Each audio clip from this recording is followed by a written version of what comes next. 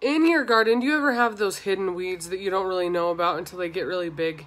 Sometimes we have weeds like quackgrass or morning glory or something like that that just takes over the space, right? And we keep fighting with it, but it just keeps taking over, and so we have to keep a constant eye on it just so that we can keep it under control, right? So really, I was thinking about this. Really, the solution is to go to Heavenly Father. He is the master gardener.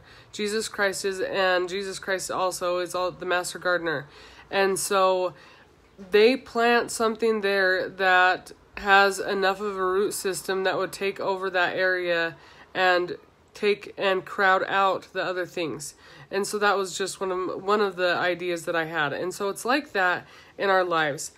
I woke up this morning with some thoughts, and so I just went downstairs and I journaled, and I was so surprised at all of the connecting things and all of the ahas that I had as I was journaling with, like, and I sort of journal especially like my morning notes and my GPS, my gratitude, prayer, and scripture. I do that with the Lord in mind, to the Lord, even though I'm just journaling.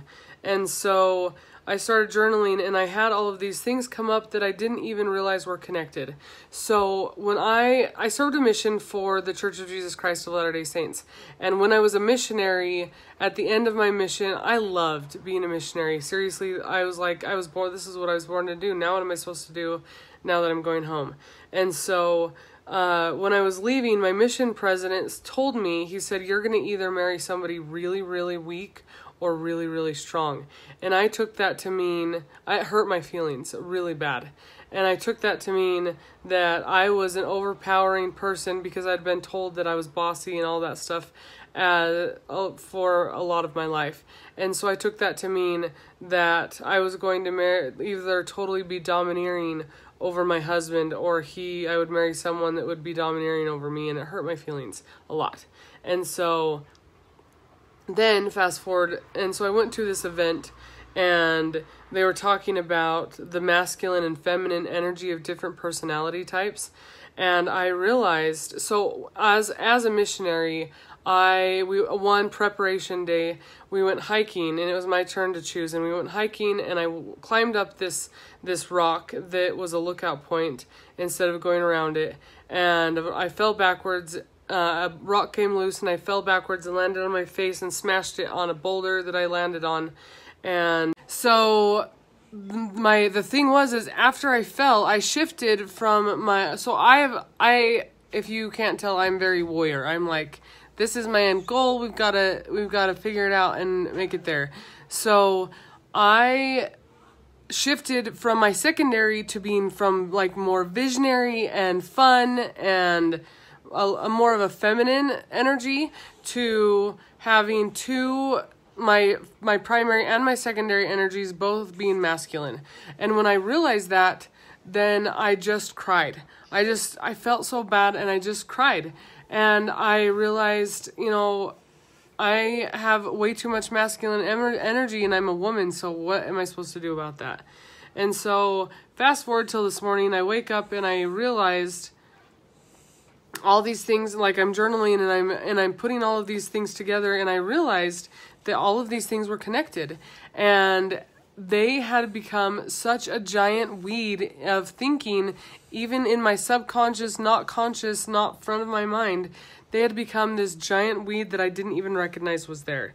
And the way for us to balance our energy is through faith. Because you think about it, you think about Jesus Christ. Was he too masculine? Was he too feminine? No, he wasn't.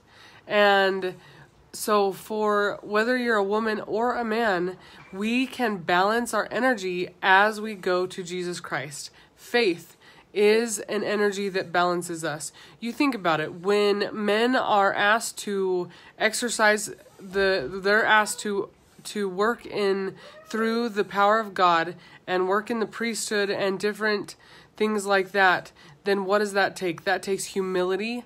That takes all of these things this faith that is balancing to our energy.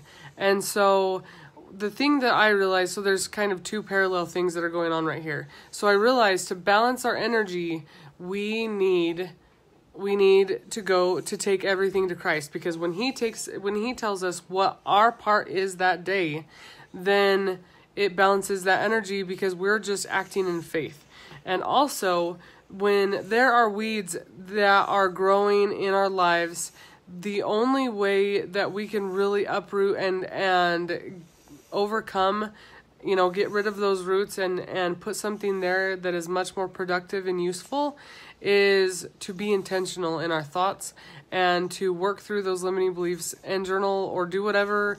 There's tons of different kinds of tools to work through those, like belief breakthroughs and different things.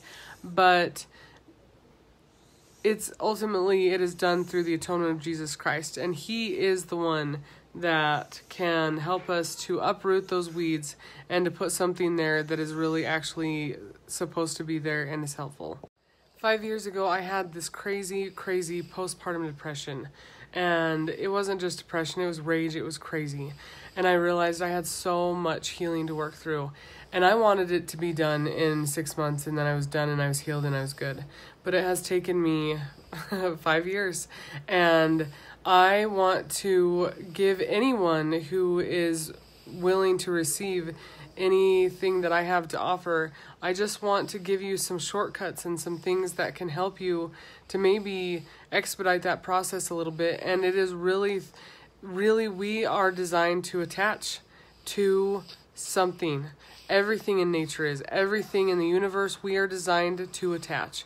And we are given parents, a mother and a father, and in a whole family with a mother and a father, that are loving with children, then the purpose of that is to teach us to attach ourselves to Christ. We are first attached to our parents, and when they are attached to Jesus Christ, they teach us to follow that example and also attach. And then when we get married, then we shift our parental attachment to our spouse. And so as we are designed to attaching ourselves to Christ is the one way to expedite that process. And when we really truly go to Christ and we truly turn to him, then he is the one that helps us to work through those things. Whatever healing we need to do takes us to the right people, takes us to the right tools, and helps us to know what step to take each day, what part is ours, what part is his, and so that we don't go to a place of overwhelm. The Dead Sea, that it's dead because it doesn't have an outlet. It receives, but it doesn't give. And so you look at the Sea of Galilee and what a difference that is. And so what really I am learning right now is I have had a mentor that has really helped me to see that it is time to start sharing my fruit. I have so much that I know and that I can offer, whether it's the things that I've worked through, or it's recipes, or it's living in a greener, more earth-friendly way. Whatever the case is, I have so much to give, and it is helping. It is also facilitating and furthering and quickening my healing by realizing that it's time for me to share.